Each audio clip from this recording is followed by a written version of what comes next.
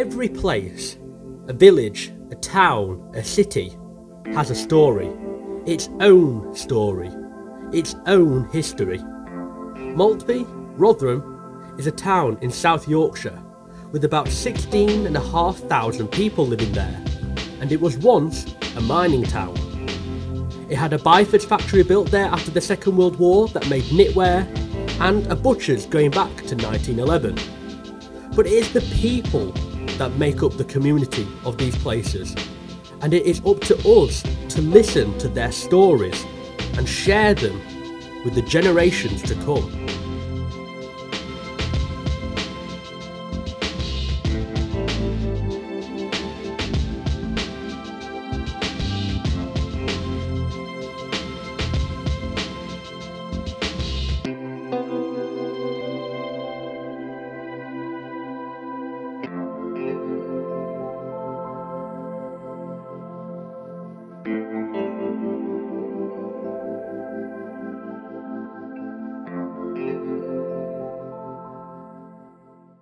Right, I was born here I was actually born in Listerdale, which is just 4 miles down the road, a maternity hospital, in November 1947.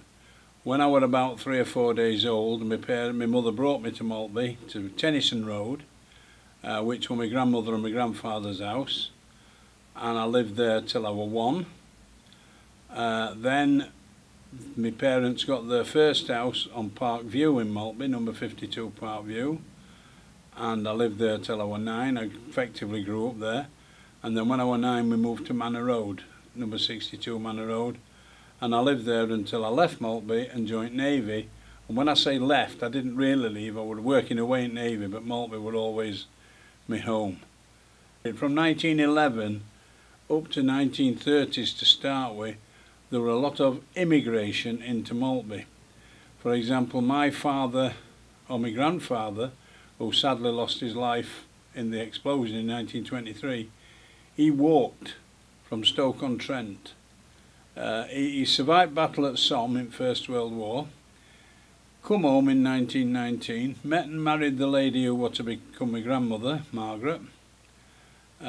Couldn't get a job in Stoke-on-Trent, which is where he lived, in the potteries, which is where he worked before the First World War. So he'd heard about the coalfields expanding in South Yorkshire, so him and quite a few other people walked it from Stoke to Maltby, and they got taken on at Maltby Pit, after which he brought his family up and they moved into Cavendish Place.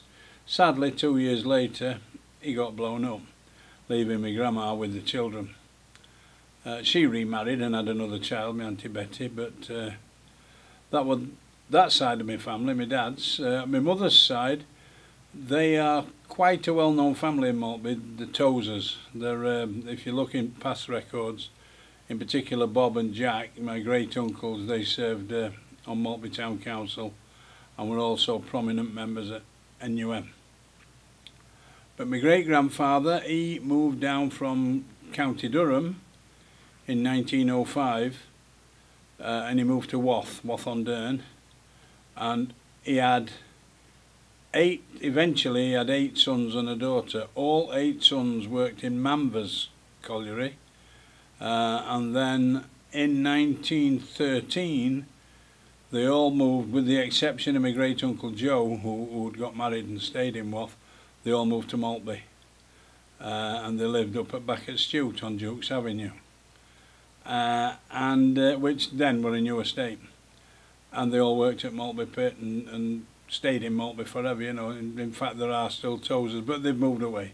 I think my mother, who sadly is just gone, was the last. No, there is one more.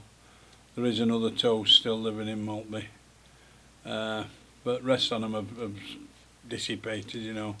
But all them sons all stayed and worked at Pit and died in Maltby, all 8 of them. So really, you know, while I took my son as Maltby, really I'm half Stoke, half County Durham, but I was born here. And there's a hell of a lot of people in that situation whose forefathers came from far and wide and settled in Maltby because of the work at the pit. I was at grammar school, and as a consequence I was supposed to take O-levels, which were real GCEs, and then A-levels if I wanted to, and then crack on to college or uni or do what I wanted. I was all on the road to take my O-levels, but my mates who went to Maltby Old Secondary Modern School, they left school at 15 without taking any exams whatsoever until it became comprehensive. And as a consequence, I was still at school in my 5th form while they were now leaving school, or they'd left and were working at Pitt. I was taking papers round for the ultimate goal of 10 shillings a week, which is 50 pence. They were earning £6 and £7 a week at Pitt, and as such, to me, they were millionaires, and I wanted some of that. Now, whilst the rule of school, well, you left at 16 minimum, having took your O-levels, or carried on till you were 18, having done A-levels, it weren't law, and you could leave if you wanted to, providing you had your parents' permission. So I walked in one day, my dad had been on days, come into the house about 3 o'clock, knackered. I come home from school about 4 o'clock, he'd just finished his dinner, and he were off for his nap, like I said. And I said, "Oh Dad, before you go to bed, I've got something to tell you." He says, "What's that?" I said, "I'm leaving school." And he looked at me a bit strange, then he looked at my mother, as though to say, "Has he told you this?" And my mum went. I said, "I've not told anybody yet, but I'm telling you now." He says, what do you mean you're leaving school?" I said, "I don't want to do my O-levels. I said, I want to leave school now and earn money." He says, "And pray tell me where you're going to work." I says, "At Pitt." I said, "I'm going down to Pitt." So he did a wall of death. Now my dad did the hardest job in Pitt, which were a ripper. Tailgate ripper. There's loader gate rippers and tailgate rippers. Tailgate ripper in them days with gun, air gun as they called it, were by far the hardest job in Pitt, physically demanding, and also most dangerous because of possibility of roof falls and the dust, which causes pneumonitis or silicosis, whether it's stone dust or coal dust. So he did a wall of death, right kitchen, and then he sat me down and he says, "Do you think I enjoy going down that black hole every day?" He says, "There are decent jobs at Pitt for a start." He says, "I've not got the ability to add 2 and 2 and get right answer." He says, "That's why I'm doing a ripper's job." He says, "I will admit it's good money." He says, "But we deserve it." He says, "But it's not good for my health." He says, "And one day I expect it to kill me." He says, "You were at a grammar school, supposedly taking O-levels, which you've obviously got the ability to pass, otherwise you won't be there, because we had to pass an exam to get there, called 11 plus. He says, then you've got your choice. You can leave and get a good apprenticeship with O-levels, or you can carry on and do A-levels and possibly aim at college or uni, or do it depending on what you want to do." So I said, "Right," and I listened to him, but then he went to bed. But at 15 I knew a lot better than him. We all do, don't we? So next day, instead of putting my books in I got my uniform on, because we had to wear grammar school uniform. Put my uniform on, waltzed off down to Market Stall, which is where Tesco's is now, that were an open air market. And I met my mate Alan, him who I got caught in Orchard with. And he says, "What are you doing?" I says, "Come in here." He says, "What are you doing?" I says, "I'm getting changed." He says, "What into?" I says, "These." And I pulled my jeans and my t-shirt out of my school bag. I didn't put my books in, I put my clothes in.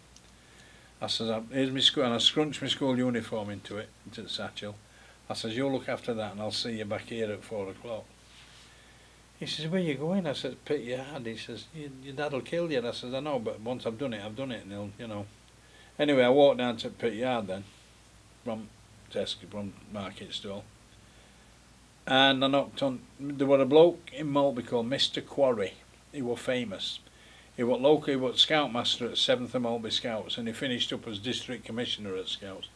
But he was also the guy you went to see to get set on to start work at the Pit.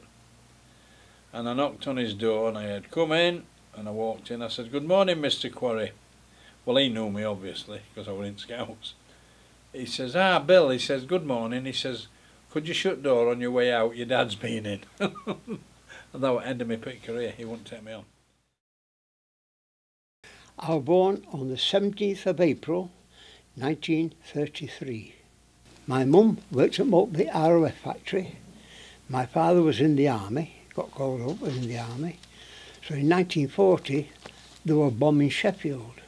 So my grandma got us out of bed. Come on, some nasty men are coming, they might drop bombs on the house. Well, I said I was only young in 1940, so off I went. And the air raid shelters was on Maltby Crags, the air raid shelter that was built. They'd just finished building them. I went in there, and as we were walking up, we could see all the searchlights, and Sheffield were glowing because they dropped all incendiary bombs. And it was glowing, and well, we were in the air raid shelter for a while until a man came in and said, you know, it's all clear, so we could go home. But that happened on maybe about 3 or 4 occasions when they bombed Sheffield. They were after bombing steel piece and towsers because at that time it was the biggest steelworks in Great Britain, and there were 7 chimneys, and they called them the 7 Sisters. Then when we went to school, in Maltby School Yard was air raid shelter. You used to blow a whistle and we used to have to go to this air raid shelter, put gas masks on. This was practice, you see. In a pit, it's all teamwork, and you never hear much of any arguments, any trouble. If whatever happened, that was it. You know, you could depend on one another. And everybody was, it was 100% teamwork, and it's surprising. You know, and you think, all these thousands of men and that, and the comradeship you got, it was marvellous. It was marvellous. I'd come back 200 yards from the tail end down there, and I was practically on top of the machine, and this man was cleaning out what they called a plough. It used to clean all the dirt, all the coal out, so the conveyor could be shoved over, you see. So he was cleaning out to put the plough back in, and I'm only a matter from here, from here to there, off him. And there's such a boom, bang, and a cloud of dust. And I got my shirt, well, I had a vest on, put it up to my face because it was that thick with dust. And as the dust settled, Jim Elliott says, come here quick, there's a man buried under here. I'm trying to think his name. He's buried under here. So we're cleaning out, all we could find was just below his knees. And the slab that dropped on him, it was flat and come out cone-shaped. Weighed at least 3 ton. And we cleaned out, and I had to rig a compressed air gun up to break the big slab up to get him out. It killed him instantly. And I know a lot went, and I just thought, well, a lot went to, you know, as the class as witnesses, but I was there with Jim Elliott because he said to me, you should have been there. Me and you were first to him. I said, well, I know it was Jim, but it's in the book, and I tell you what, I was like that. The first time I really shook up, and I tell you what, it was a terrible experience to find a man buried under about a slab of muck, weighing 3 ton, and he just found his legs. And he went through the Korean War and came back just to get killed. I was born in 1943, August the 13th, on 7 Nelson Road, where I lived, and there were my mum, my dad, brother, 3 sisters, 4 sisters, and I was brought up there. I attended Maltby Craig School until I was 11, and I moved then to Maltby Hall School. I mean, I can remember as a young un where all of us was stood at bottom of Nelson Road, because men were buried in pit, and everybody waiting for news for them. And I can remember that quite vividly. And they were waiting to see what it were, and that, for us as young as we were sent to bed at 7, 8 o'clock at night, but that had been round about 11 o'clock at night, because everybody were up waiting for news whether they got these blokes out, which fortunately they did. What you've got to look at is that when I started at pit, there would be probably, at that time, there used to be 3 different school leaving dates. They used to leave at Christmas, they used to leave at Easter, and they used to leave at August. And you would probably have anything up to 70 or 80 lads starting at pit each time that the school school were leaving. So there'd be 70 on us as young lads starting August when I started. And we all knew each other, and we all worked on haulage together. And then when I moved on to coalface work, you worked as a team, and the big thing well, you relied on each other for your safety. And so, there were no really bad feeling and animosity against each other at all. I wouldn't say Maltby were particularly frightened at future, because Maltby pit were, even at that time, we were sinking 3rd shaft, which were a very big expenditure. I mean, that 3rd shaft that we sunk, well, biggest diameter shaft in Europe, biggest winding capacity for a shaft in Europe. And so, minute investment were going at Maltby. But I mean, what everybody were striking for were defence of the fellow workers in other pits that they were going to close. I mean, they'd come along and said, we're going to close Corton Wood on economic grounds, and so Yorkshire area called a meeting of all branch officials and committee men to Barnsley, and we decided that we were going to strike. What people don't realise is that police had a lot of agent provocateurs, which were people that they used. Majority of people didn't know it were happening, but it were happening, and it was very difficult to stop, because what they would do, they would have people come in dressed in normal clothes, and they would start throwing at police from back, so that it would get police an excuse to charge. That was going on fairly regular. I mean, and they used to wait at Queen's Corner. I mean, one experience I had personally, well, I had a few, but one that stood in my mind was I was walking up High Street up towards where the pet shop is, bus stop's just that little bit higher up, and some youngsters got off bus, young lasses and lads, and coppers were all hanging about there, and they were being nasty with young uns, and they grabbed hold of a young un to try and pull him in, and that just blew up, and everybody were having a go at police, but it was done deliberately. It was brilliant. I got biggest playground in the world, and at Craigs, on my own, on Craigs. And I used to follow my grandfather down to Swan. So he put me in front of the fire so I'd go to sleep. Big coal fire. It was brilliant, Maltby, in them days. Went to school up top of the hill at Craigs School. That's all gone now, isn't it? I just used to, they'd open the door and I'd gone. Then they'd be looking for me all day. I'd be down at Craigs, down Road Chabby. 2-year-old I'd be down Road Chabby on my own. Or up over at Meadows. My grandfather would be sat up and he'd shout through the door, "He's up there again with them cattle." Because he could see me over at fields over at top there like. St John's Ambulance, Scout Hut, on Lane and Church Hall. That's where Maltby cricket team were based. Then that got turned into Caledonian Club. Just play Peggy on the Sunday mornings down there. Peggy. They call it Nair and Spell now.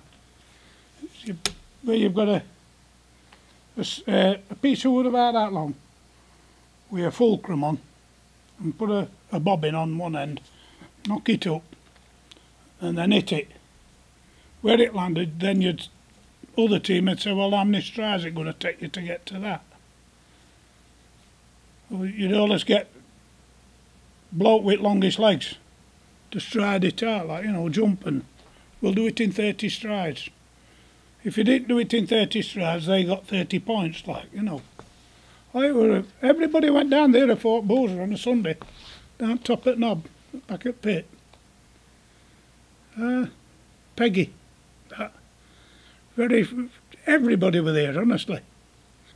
Oh, gala days up on Stoop Fields, there'd be thousands there, like, you know, gala day. Galas, well, they'd have tug of war, five-a-side football, whippet racing, racing round track and all different things, like, you know, a big beer tent, which they used to stock night before, so we'd make a visit, have a few pints. A good laugh. Stoop told us arranged that, like, you know, Maltby Miners Welfare. They always arranged gala day. And Lord Mayor of Rotherham. I forgot his name now.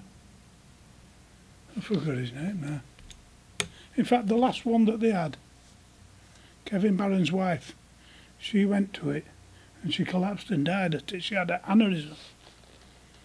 Kevin's wife. That was last one that they had, like. Last gala that they had. Everybody got on in that Swan. Even with Odens. Young ones used to look after Odens. So get up to go out, you know, and they'd had a good drink. Come on, jump in car, I'll take you on. That's what it were like, you know, but not now.